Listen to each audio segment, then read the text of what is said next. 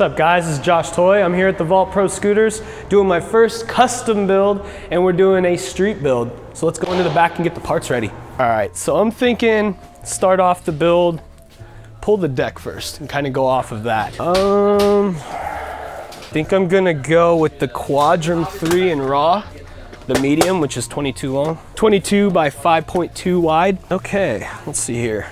Build off of raw deck. We'll get the headset. Yeah, let's do the headset. No question, wasn't even a thing. Velocity headset. Can't go with anything else. Oh, the Vault antics right here.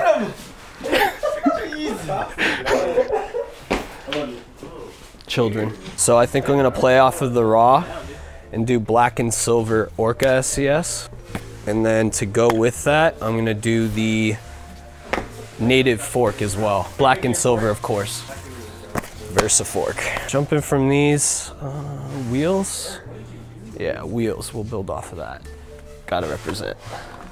Going with the River Hep Greg's. Hep Greg's the homie. And it's a really good color. So I got those wheels. I need to match some gold in there. I could go with the Titan top cap, which you can buy separately, just to clue in those hints of gold with the core. And now that we're here, to match the urethane of the wheels, go with the Sabrosa Chula grips, or genetic flangeless grips, I should say.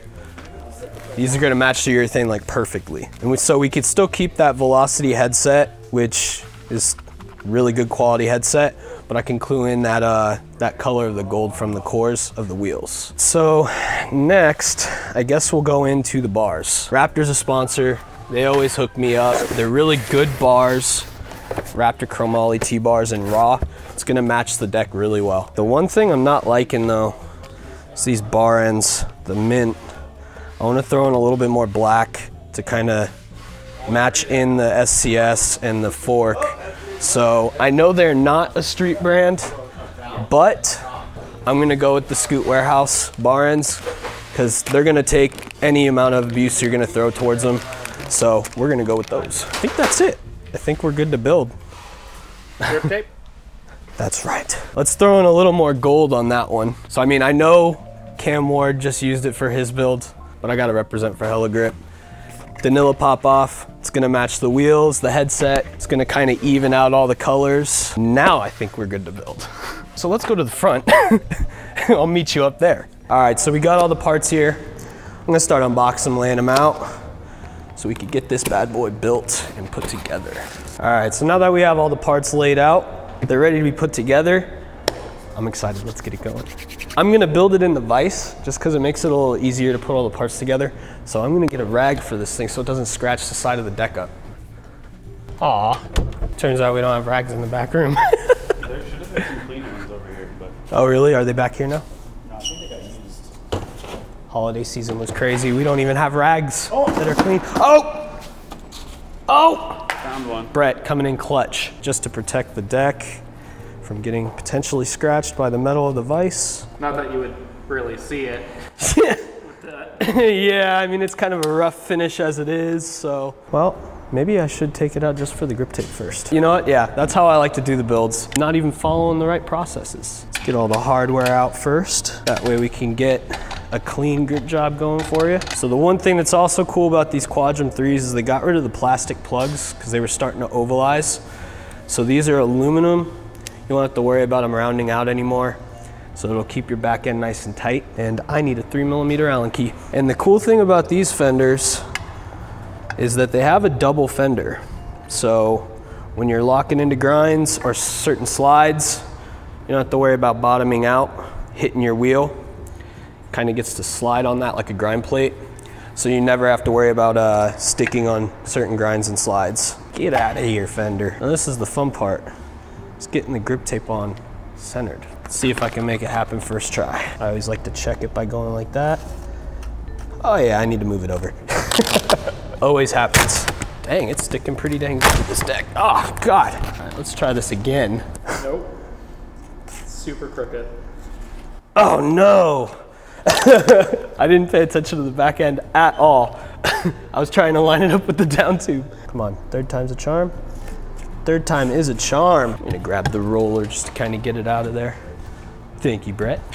Coming in clutch again. So just from where I had to pop it back up, kind of created a couple spots that wanted to stick up a little bit, so I'm just getting rid of those right now.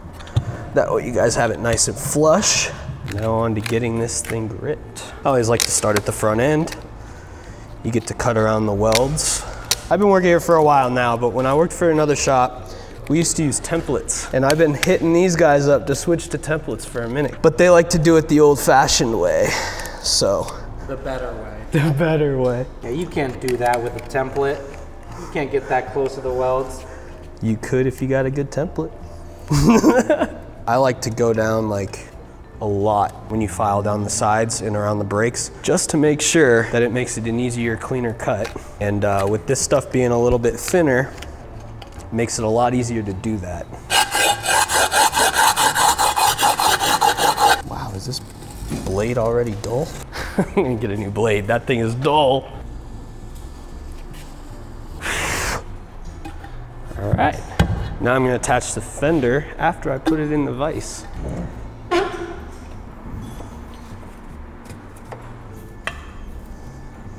If you ever have 3mm bolts on your deck, when you get to tight, stop. Don't try to keep going like you do with a 5 or 4mm bolt, because you will strip these things out.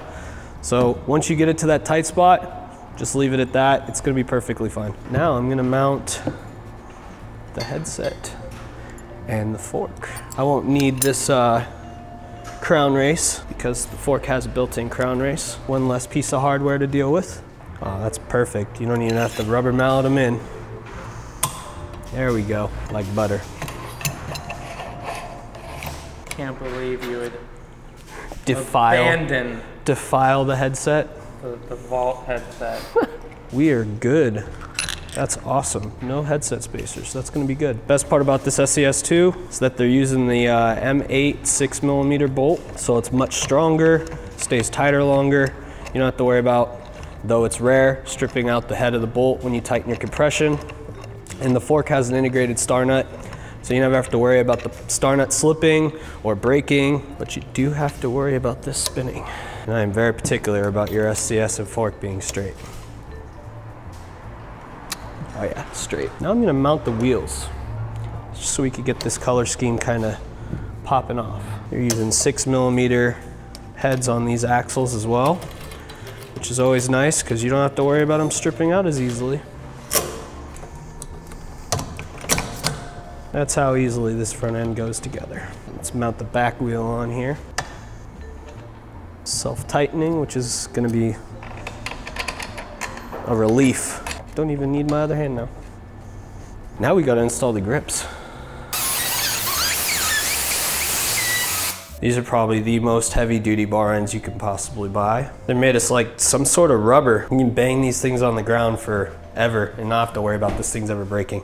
Ha, James hit the wall. It's hard filming walking backwards. I could only imagine. Yeah, everybody, thumbs up. Let's get it to 5K. James gets to do a custom build if we reach 5K. Whoa, okay. Yeah, he wasn't ready for that one. All we gotta do is check the hardware to make sure that they're not slightly tightened before I try to put the bars in and look like an idiot. I'm just gonna finish tightening these bolts for this SCS, and I'll see you over there in just a moment. So the build's done, guys. I think it came out pretty dang good. I'm really liking the touches of gold with the little mint here and there, but it's not too overpowering. You still have the neutral color scheme of everything else with the blacks and the raws and the silvers. All around, this is a pretty dang good build. I would buy this for myself if I possibly could, but I'm trying to share the wealth with you guys. So I bet the #1 question you guys are asking is whether or not this thing is dialed. It's gonna be dialed. I mean, it's always dialed. It's Vault dialed.